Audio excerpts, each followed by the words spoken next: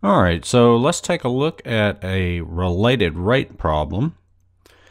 All right, so we've got a boat is pulled into a dock by a rope attached to the bow of the boat and passing through a pulley on the dock that is 1 meter higher than the bow of the boat.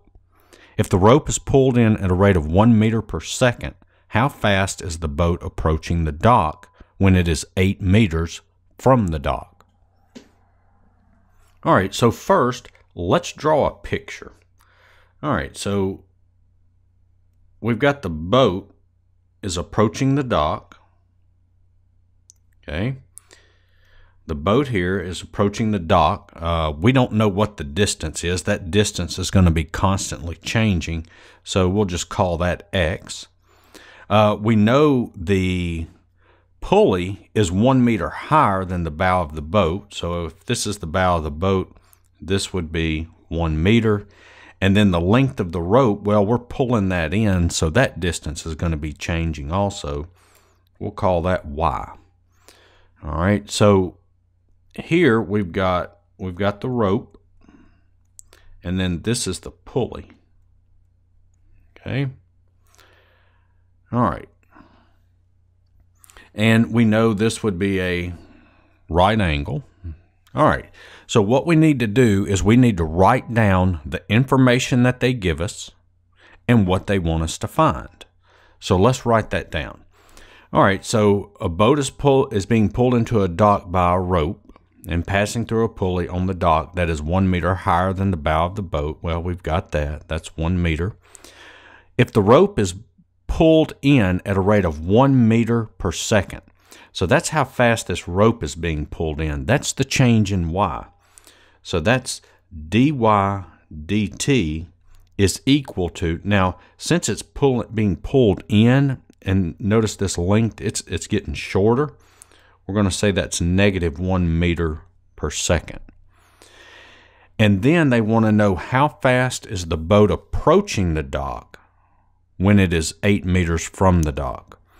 So we want to know how fast this distance here is changing. So we need to know dx dt. That's what we're looking for. All right, so let's come up with an equation. Well, I've got a right triangle here, so I know that y squared is equal to x squared plus 1 squared. So let's take the derivative. Okay, we're taking the derivative with respect to t. So I've got 2y times dy dt equals 2x times dx dt. And then the derivative of 1 squared, that's a constant, so that's 0. Now, what are we looking for? Well, we're looking for dx dt. So I'm going to divide both sides by 2x to get it by itself. So that's going to give me dx dt is equal to y over x dy dt. All right, so now all we have to do is just plug all the information into here. All right, well, dy dt, well, I know that's negative 1. So I'll plug the negative 1 into there. And they tell us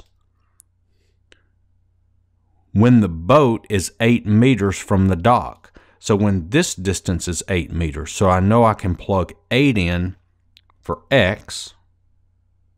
So let's look at this. We know x is equal to 8 meters. But now I need to find out what y is.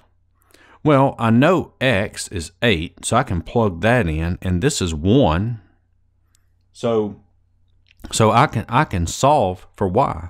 Well, y is just equal to the square root of this. That's 8 squared plus 1 squared. So y is equal to the square root of 65, and that's meters. All right, so now let's go ahead and just plug everything in. So I get dx dt is equal to the square root of 65 over 8, just plugging in the x and the y, times dy dt, which is negative 1, And that is going to give me negative 1.01 meters per second. Now, this is the rate. This is the boat approaches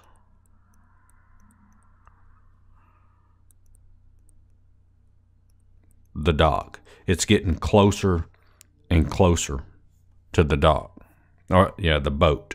I don't know if I said rope before, but I meant boat. All right. So hopefully this helped. Check out my other videos. Give me a like, share, and subscribe. And thanks for watching.